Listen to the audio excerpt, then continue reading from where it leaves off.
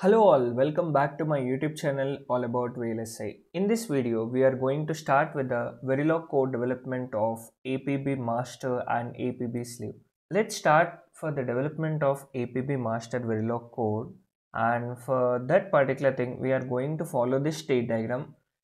Now, initially, whenever you apply your reset signal, you are going to be in your ideal state, and after the ideal state, if your transfer is equal to 1, then you are going to a state which is known as setup phase, and from the setup phase you are simply going to access phase, and from your access phase, if your p ready is equal to 1, you are going to idle phase, whereas if your p ready is equal to 0, you are going to stay in the access phase, and if your p ready is equal to 1, you are going to setup phase.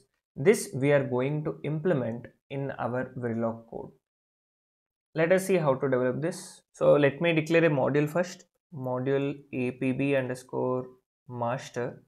So what are the inputs of our master are input clock, and we have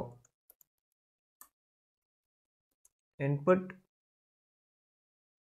p reset n, or we will simply write reset underscore n. It's an active low reset, and we have input transfer signal. So this transfer signal, using this transfer signal, we are going to judge whether should we go to the next state or should we go remain in the present state. And we have 32-bit address, 31 down to 0, ADDR, and we have W data, input 31 down to 0, W data. So this data is given from our test bench. This particular data is given by the test bench, and we have input write. So this is also given by our test bench only, and we have output reg p select x, and output reg p enable, and output reg 31 down to 0 p address, and output reg 31 down to 0 pw data, and output reg p write, and output reg p ready. So these are the inputs and outputs of our particular master. Clock, reset, transfer, address, W data, write are our inputs. P select x, P enable, P address, PW data, P write, and P ready are our outputs. Let us declare some parameters for FSM. Parameter idle is equal to 2-tick binary 00, and parameter setup is equal to 2-tick binary 01, and parameter access is equal to 2-tick binary 10. So these are some 3 states I am going to take: idle phase, setup phase, and access phase. And let me declare 2 variables: reg 1 down to 0, current underscore state, and next underscore state. Now within an always at the rate passage of clock, I am going to write down the present state logic, or negedge of reset underscore n. If I apply my reset signal, reset underscore n, then my current underscore state is equal to idle. Else my current underscore state is equal to next underscore state followed by end. Always at the rate begin and followed by end. So this is my present state logic which I have written, and let us write down our next state logic. So how to write down our next state logic? Always at the rate star. Next state logic is a combination logic which we are going to write down. Begin, case of current underscore state. If we are in idle state, then begin. If I apply my transfer is equal to 1, then my next underscore state is setup phase. Else my next underscore state is the same state, that is idle state. So I'm basically following the FSM which I have shown you previously. This FSM I am following. So if my transfer is equal to 1, I should go to setup phase, and if my transfer is equal to 0, I am going to stay in the idle phase only, and followed by end. So this is my idle phase. Now next I have setup phase, setup begin. So in the setup phase there is no such condition, we are simply going to access phase. So next underscore state is equal to access phase and followed by end. So this is my setup to access phase transition. And now in the access phase begin, so if my p ready is equal to 1, if my p ready is equal to 1, so p ready should be an input signal, it's not an output, it's an input signal. So if your p ready is equal to 1, then you are basically checking for your transfer. If transfer is equal to 1,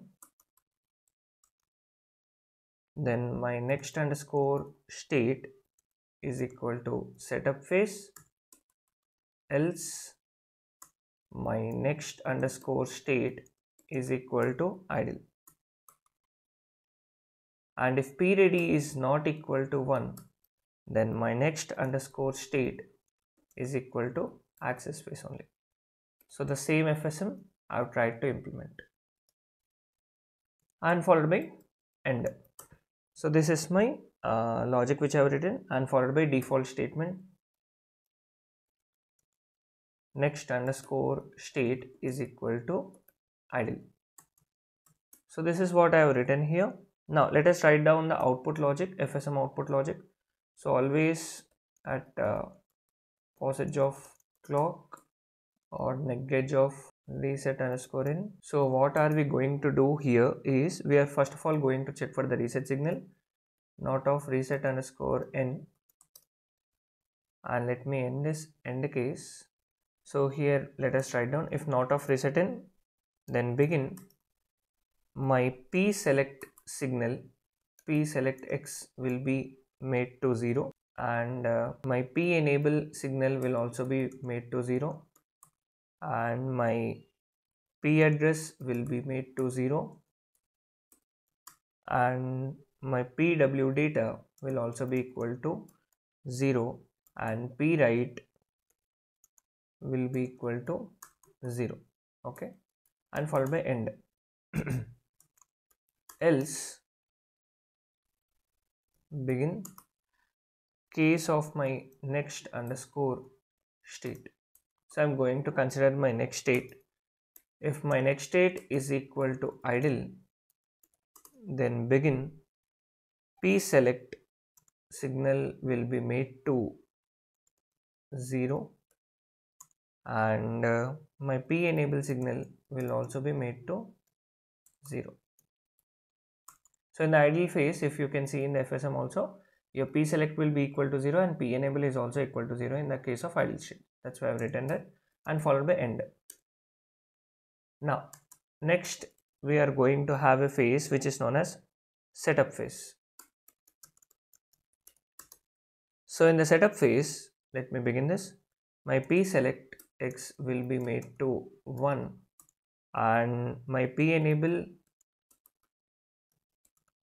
will be 0 itself, and p address will be assigned to address, the top address which the test bench user is giving, and pw data will be assigned to the top address which the test bench user is providing, and p write will also be assigned to the top address which the test bench user is being providing, and followed by end. So here you can see in the FSM also, in the setup phase your p select will be made to 1 and p enable will be made to 0, and in the setup phase basically it is nothing but your address space where your address should be given and data should be given and all the control signals should be asserted. So that is what we are basically doing.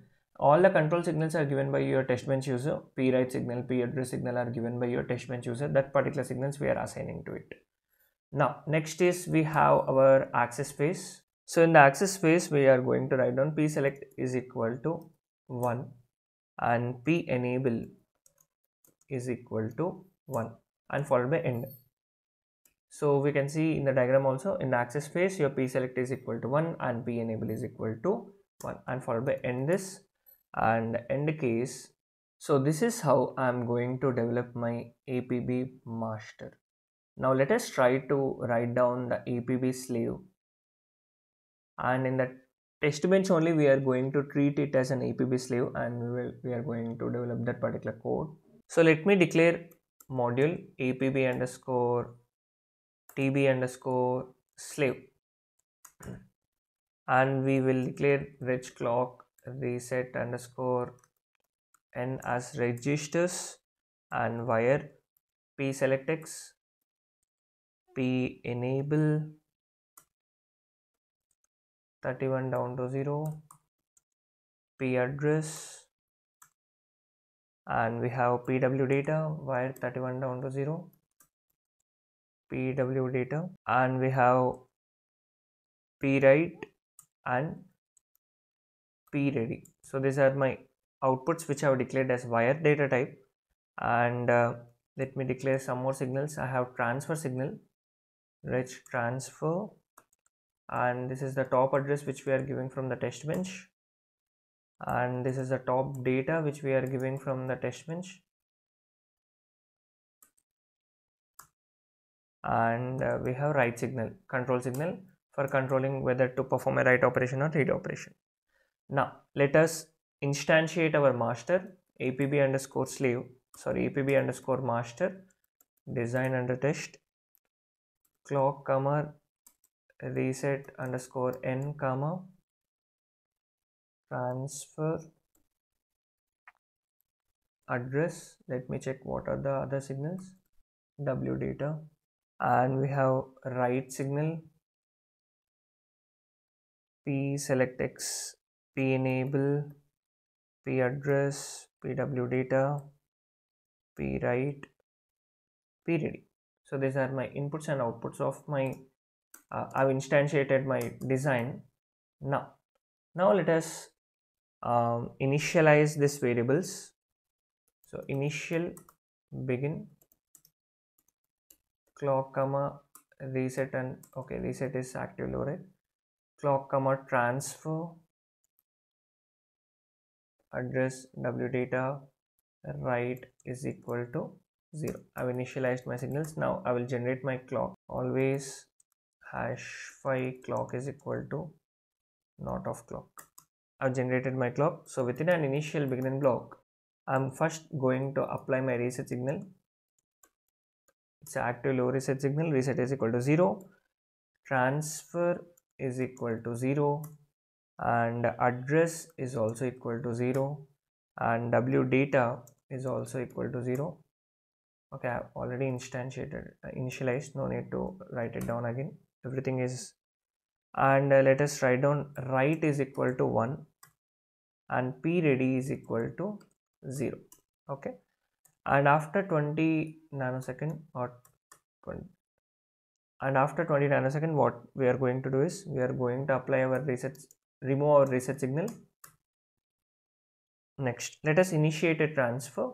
So at passage of my transfer is equal to 1. My address, let's say it is 32-bit H ABCD underscore 1234 is my address, and my data, some random data I am giving, and my write signal is also made to 1. Write is equal to 1, and at passage of clock transfer is made to 0. So we will wait for 3 cycles so that we can have access space. So let's say repeat of 3 at passage of clock p ready is equal to 1. So here we are going to make our p ready is equal to 1, and at next edge of clock we will make our p ready signal to 0 and followed by $finish. Let's say after some 50 cycles, we will, after some 50 time minutes, we will make our $finish and followed by end and end module. So this is my test bench code for my APB slave. Let me check I haven't declared p ready. Okay, basically p ready is it's a rich. Yeah. So let me save this master and slave and let me run the simulation. So let's check our simulation result. What are we getting? So this is my clock signal and I have applied my reset signal. So our design will be set to reset and your p address will be equal to 0, pw data, p write, p ready, transfer, address, everything is made to 0. Now if my reset is removed, then I'm providing my address underscore top here. I'm providing my address and I also am providing my write data and transfer was made to 1. So transfer is made to 1. Then what should happen? You should go to setup phase and select your p select. So where is this p select? Here. You are selecting a particular slave and you are providing p address, pw data and p write signal is also made to 1 and p ready is still equal to 0. And what are we doing? From the setup phase we are simply going to access phase and in access phase your p enable will made to be equal to 1.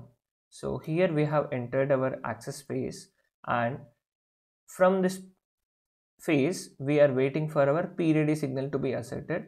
So here our p ready signal is asserted, so we are simply going to idle phase.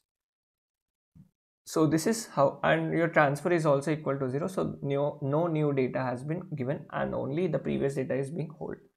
So this is how we are going to write down the test bench for our design and test bench and we are going to verify our APB master.